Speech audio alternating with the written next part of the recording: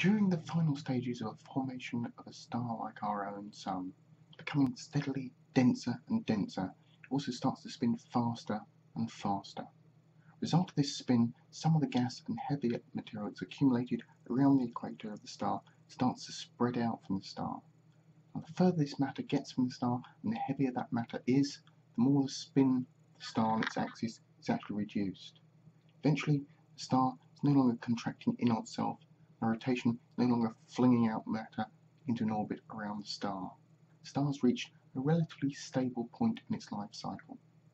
At this point, our solar system looks a little bit like Saturn, with a large gassy object in the middle and a disk of material spreading out from it.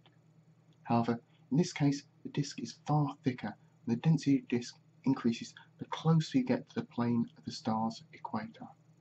This ring of material is sometimes called an accretion disk, because, like Saturn, if any of the material gets too close to the gassy giant in the middle, the gravitational forces will suck them back in towards it, and the gassy giant will grow larger as a result.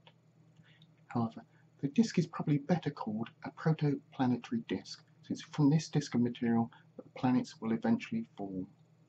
There are now two key forces operated in our newly created solar system: the pull of gravity from the star, and the nuclear reaction starting to take place within the star itself.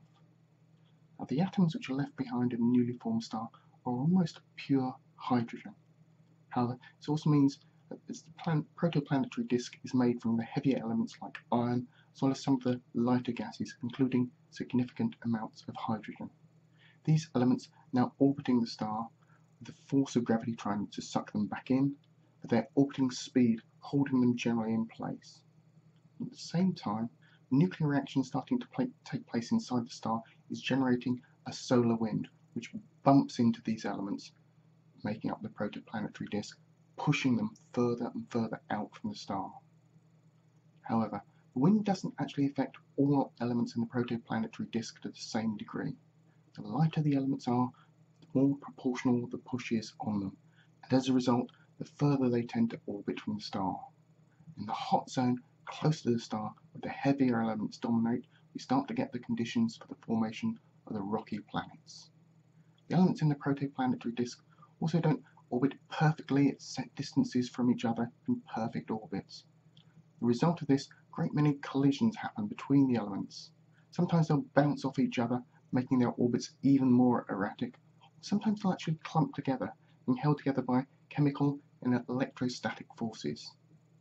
Eventually, some of these tiny clumps will have so many particles in them, they form an object maybe about a meter across. When this happens, the gravitational force they create will now have an effect on other nearby particles. As a result, these would grow in size quicker and quicker and quicker, until they reach about 1 kilometer across. At this stage, these planetesimals are now so large, exerting such great forces compared to everything else in the local vicinity, that their growth accelerates, sucking up anything nearby and adding to the mass of planetesimal. However, it's important to realize this process isn't irreversible. Any stage during their formation, a collision between two similarly sized objects is likely to shatter both objects, and the process starts again.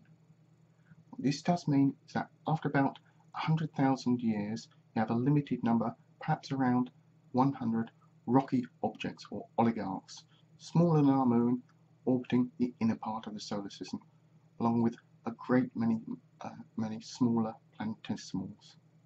These objects have basically cleared the inner part of the solar system of anything smaller, and now in relatively stable orbits around our star. However, these orbits aren't perfectly stable. The final stage in the formation of the rocky planets is quite dramatic, and we'll look at that next.